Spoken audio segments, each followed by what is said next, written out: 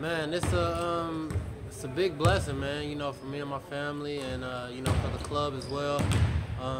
You know, this year has been a crazy year, you know, with COVID and everything. So I just feel really honored to, you know, have the opportunity to be MVP and, you know, represent UNICS and, you know, my teammates as well. Finally, you're in Monaco. It's been a long trip. How does it feel to be, well, starting the EuroCup Finals in less than 24 hours?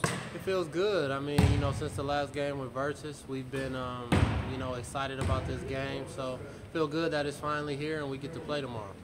What's going to be the biggest key to not just to this game, but to the series? Just matching their physicality, I think, and you know, trying to limit their second chance points. I think will be the biggest key for us in our success. Finally, you're the only player in the finals who won the competition before. Have you tell your teammates what's the feeling and motivate them to, well, give a plus in this game?